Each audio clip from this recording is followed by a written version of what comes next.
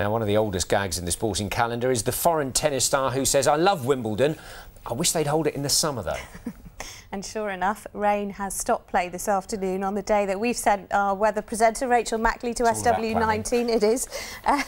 Rachel, any sign of Cliff Richard starting a sing-along? Well, I wish there was. We really could do with him, I'm afraid. As you can see, really from about 4:30, the clouds started to darken, and sure enough, the rain arrived. All the covers on the outside courts are on, and the roof is on centre court. But earlier, when the sun was shining, it was glorious. Ice cream and strawberries, Pimm's. Well, I went to go and get a flavour of day 4 here at Wimbledon. Shock exits and slippy courts. It's been a controversial Wimbledon so far. Today, though, business as usual. 4 days of dry, bright weather has meant uninterrupted play and a few other Wimbledon traditions.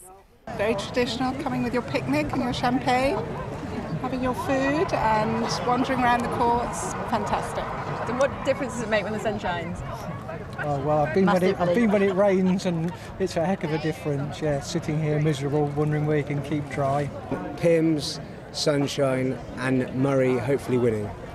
Whilst the sun shone, Serena Williams cruised through barely breaking sweat.